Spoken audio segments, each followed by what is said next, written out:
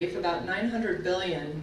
But you know, that's relief that David and I have been trying to get for months, that Nancy Pelosi has now admitted that the Democrats held up because we have a new president now, so she can pass it. Well, how many small businesses did we lose? How many millions of jobs did we lose while they were playing politics with their life? We can't trust them with a pandemic. We sure can't trust them with our policies and our national security. So we're going to have to hold the line here. But we also have a lot of work to do, like providing better health care options. You know, the Democrats want to take away your private insurance that you get at work, your Medicare. They want to bankrupt that system. What we have to do is make sure that we don't turn your doctor's office into the DMV. We don't want socialized health care, but we need to protect pre-existing conditions. We have to make sure it's affordable and accessible. Obamacare has failed Georgians. 130,000 Georgians have lost their health care because they cannot afford it. Well, that's not protecting your pre-existing conditions if you can't afford it. So we have to do better. That's why we need business people in Washington. But you know, Democrats also know that the fastest way to radicalize this country is through our schools. That's why school choice is so critical, so that every parent can pick the right education for their children. Look, I am the product of public schools. I was blessed to have a great education. It took me from the farm to the Fortune 500. And I want that for every child, to be able to live their dreams so that they, no matter what their zip code is, they can have the right education, whether it's homeschool or religious school or vocational school or public or private school. We have to provide school choice, and it's shocking the Democrats are trying to block that. But there's more. We have to keep fighting for conservative values.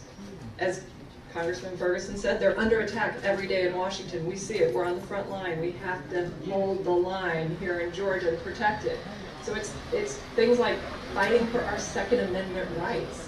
You know, Democrats want to tax, track, and confiscate our guns. They want a radical abortion on demand agenda. We have to keep fighting for innocent life. And there's more. It's religious freedom. That's under attack. Free speech.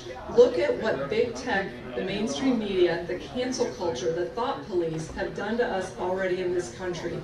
Democrats will not hold the line on our free speech. We have to keep fighting for that. Hold big tech accountable, hold China accountable, and make sure we stand up for conservative values. So that's where y'all come in. So we got 3 days to get this done in Georgia. So, you know, I need each of you to call 5 people a day or 500, however much you have time. That's why I said it's going to be a very busy 3 days for all of us. And President Trump and David Perdue and we can't do it alone. So that's why we're all on the same team. And you know, in Georgia we have a great history, a tradition of football. So just think of this as overtime. Georgia's in overtime and the entire country's watching.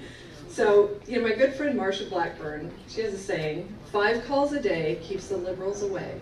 So I need y'all to call, text, write, email your friends, families, frenemies, whoever it might be, and make sure that they voted. Make sure that they know where to go vote. 7 a.m. Tuesday is when the polls open.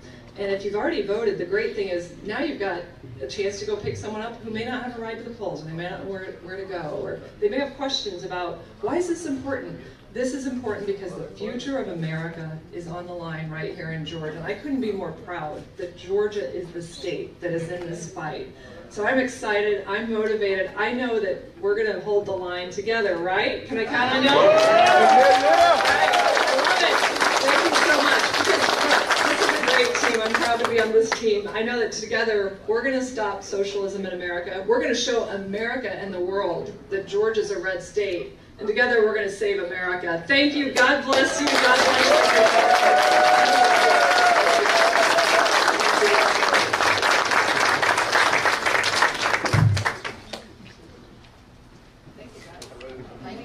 Thank you, Kelly.